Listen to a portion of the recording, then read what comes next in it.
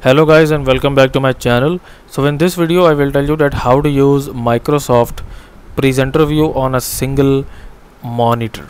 So before starting this video, make sure to like this video and subscribe to my YouTube channel for more tips and tricks like this one. So first of all, you have to make sure that your PowerPoint presentation is good, and what you're gonna have to do here, if you are in this home tab here or insert tab, just move to the slideshow tab here, and here you can see that we have this presenter view option here. So if this is unchecked, just make sure that this is checked, and up here basically it says monitor. So if you have just one, so what you're gonna have to do here, that you will click on this and select your primary monitor here, and if you have more than one, then they will also display here.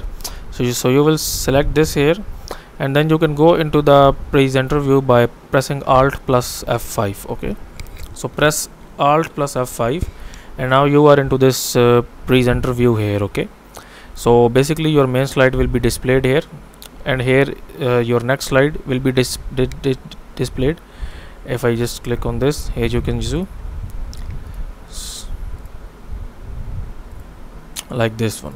Okay, so and here the notes regarding to this slide will appear here if you have any kind of notes here.